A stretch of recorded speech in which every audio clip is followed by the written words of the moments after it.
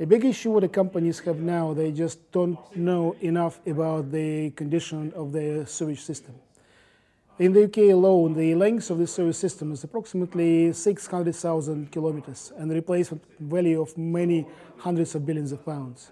The importance of the technology is because if the water company know precisely what's going on with the sewer pipes, they would be able to maintain and rehabilitate these pipes much more proactively than they're doing now. And that would result in much less flooding incidents, much less traffic disruption. So therefore, the next thing is actually the algorithms which a company developing. Not only fiber optic cable sensing, which is a patented technology itself, but also the algorithms which enable to process information in a way which gives the companies knowledge of exactly what they need to know. What's amazing about this technology is that actually it is completely revolutionary. The current technology is based on spot sensors. They're normally installed in combined sewer overflows. It's kind of chambers where the water can flow into river course if there is a sudden rise in the water level.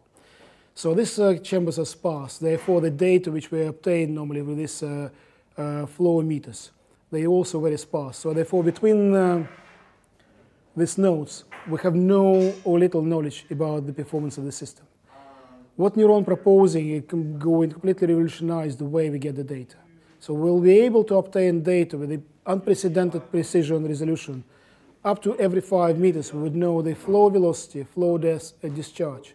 And also other conditions, for example, ability of the system to withstand structural loading from traffic and so on, cracks developing in the system and so on. So we would know where this occurs, and we know when actually the pattern of this occurrences has changed, so we can respond proactively. And that's very attractive to water companies. One amazing element of this technology, and it's really revolutionary, is actually it's very safe and not scary at all.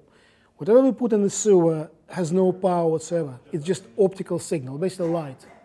So therefore, there is no need to worry about explosions and so the batteries and all this stuff which can potentially affect the system.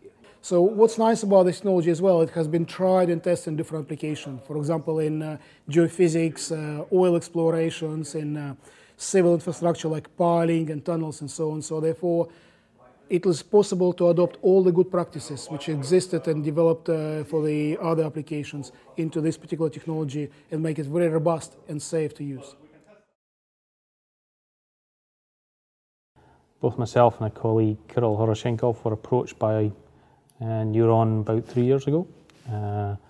We've both got expertise of flow measurement or defect and inspection measurement in sewers.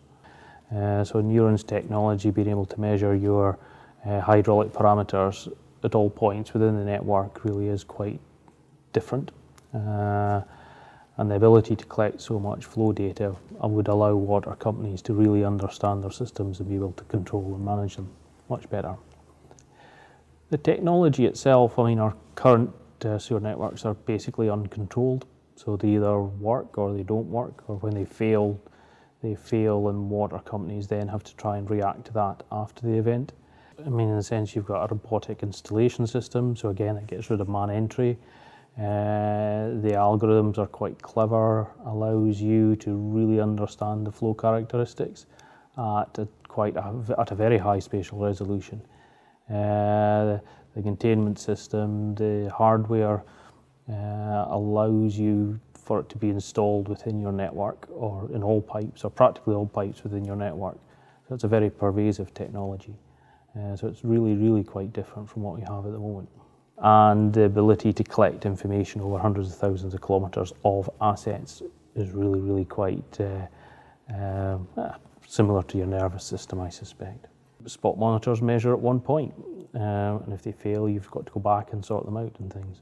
So this idea of a sort of very small, unobtrusive sensor being installed in the base of your pipe, allowing you to measure your flow velocity and depth at practically any point within your network really is quite radically different.